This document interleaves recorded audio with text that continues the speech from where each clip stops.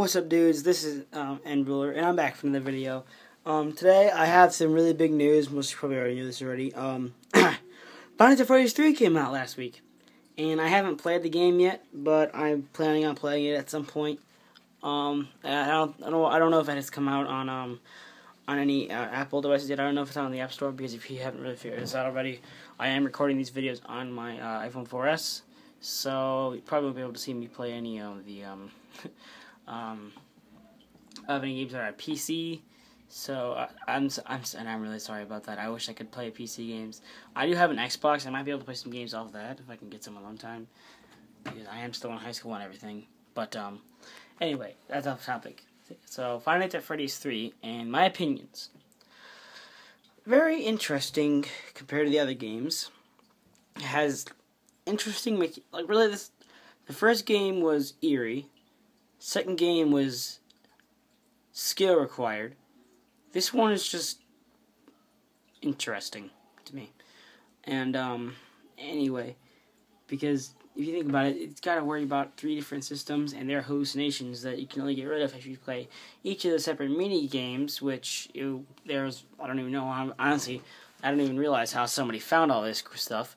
So yeah, because there's like first you have to go to Balloon Boys mini game, which is until you gotta click on this picture in one of the cameras, and then you gotta jump off the map before you go to the exit, and then you'll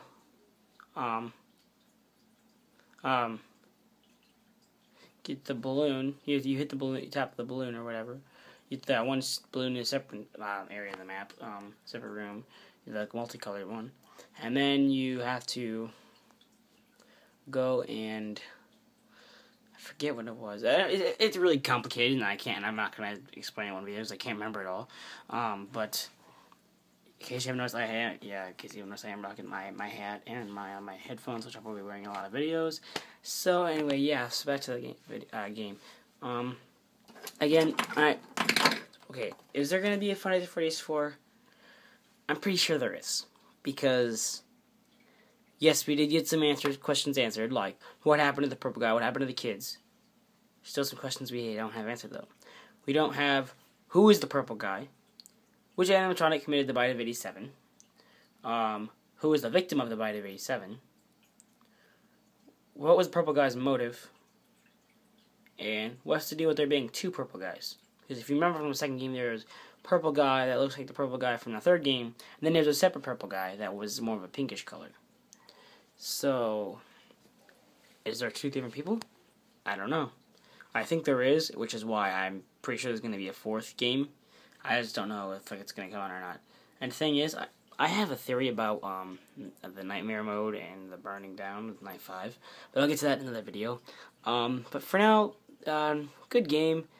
I like how Scott added like a little extra menu, but honestly, I wish he could have added a different kind of custom night, even though there's only like one animatronic that can actually physically kill you.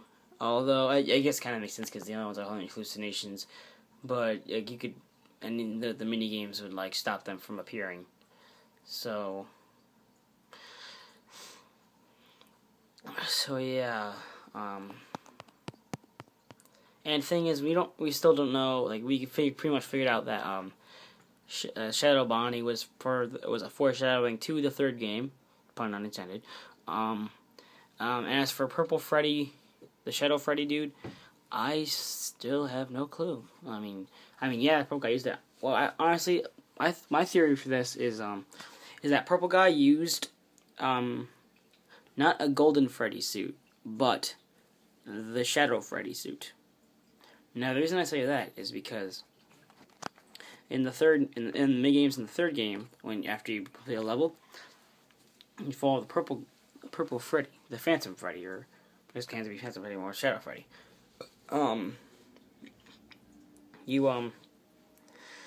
Actually, I'll get to this in another video. But anyway, that's all for this video. I'll see you guys in the next video, and I guess that's it. Bye, everyone.